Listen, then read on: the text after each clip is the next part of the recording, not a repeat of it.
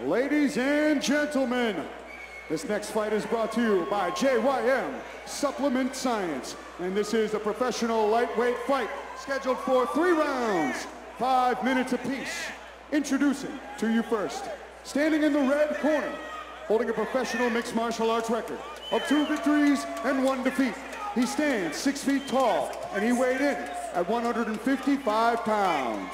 From Rochester, New York, he's representing Bone MMA. Let's hear it for Jake Hitman Hixenbaugh.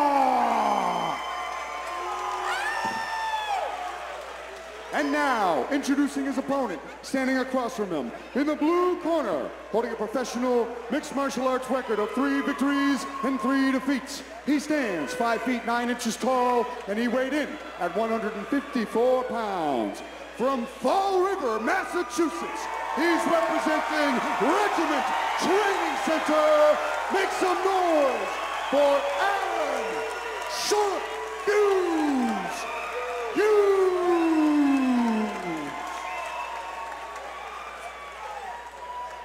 When the action begins, our referee in charge of this lightweight contest is Kevin McDonald. All right, here we go. Oh, baby.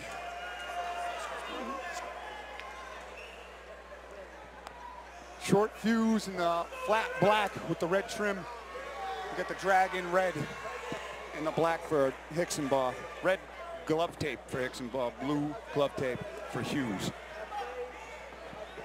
Low kicks early, just like thought they would. Aaron Hughes looking to counter with that left hook.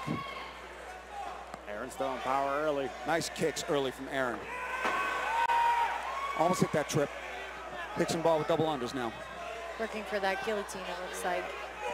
Aaron is known for that dangerous guillotine. He finished Matt Denning with it. Yep. Even if it takes him a couple attempts, he really enjoys that submission. Looks like he's trying to climb.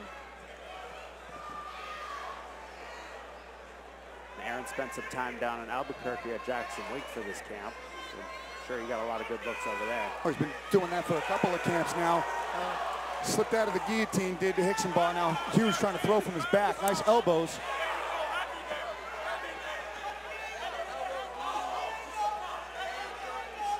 Beautiful elbows from the back from Hughes. Hixenbaugh needs to get his inside bicep control some of those strikes. You gotta watch the back of the head, though. I think that was the back of the head.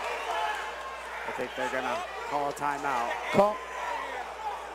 Yeah, they're gonna call a timeout. That was the back of the head. Caught him a couple of times to the back of the head. Hixenbaugh was kind of like turning as they were throwing him.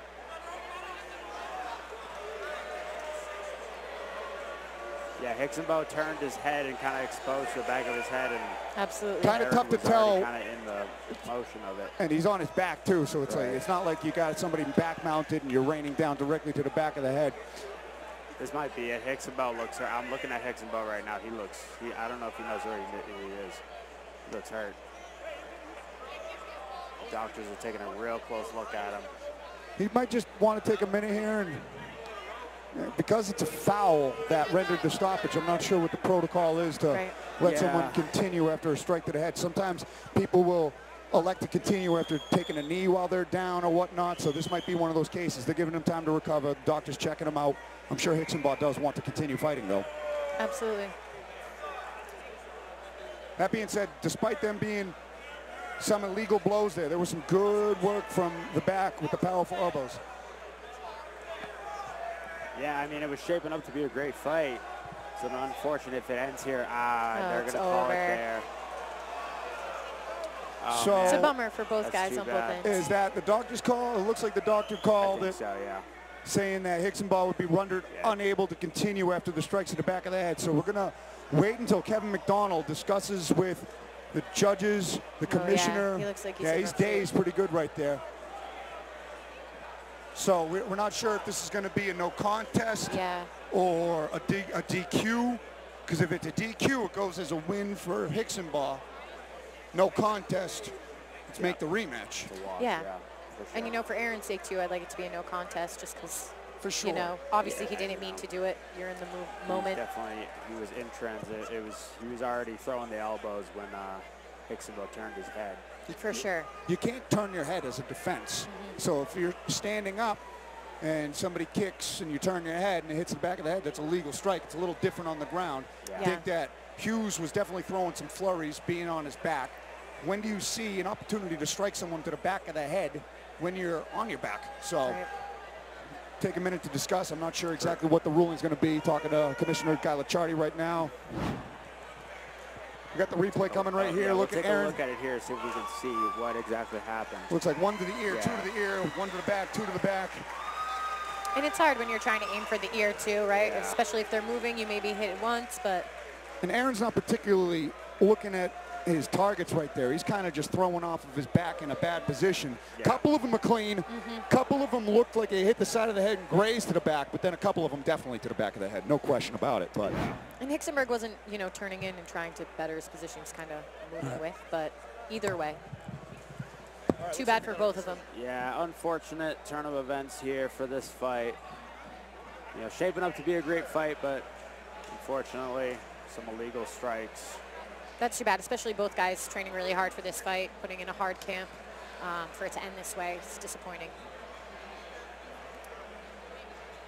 All right, looks like they have made a decision on what the call's. Ladies and gentlemen, let's keep the noise going for these two.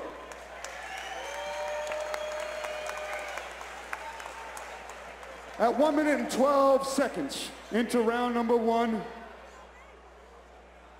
by the referee Kevin McDonald, this fight has been declared a no contest due to illegal strikes to the back of the head.